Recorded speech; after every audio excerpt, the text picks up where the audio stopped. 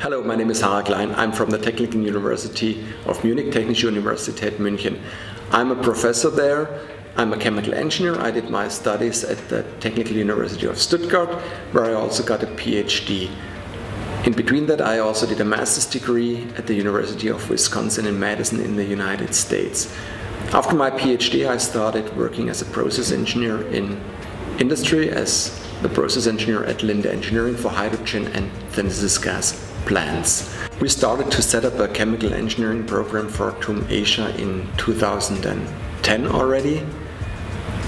I personally started here in December 2012 teaching thermal process engineering, which introduces the students into the thermodynamic world of the mixture and also into the separation processes for these mixtures.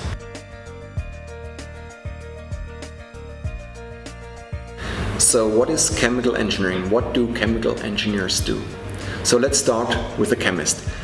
A chemist, as a researcher, he develops new molecules, he finds new substances, pharmaceutical substances, pigments, new fertilizer, new supplements for nutrition and so on.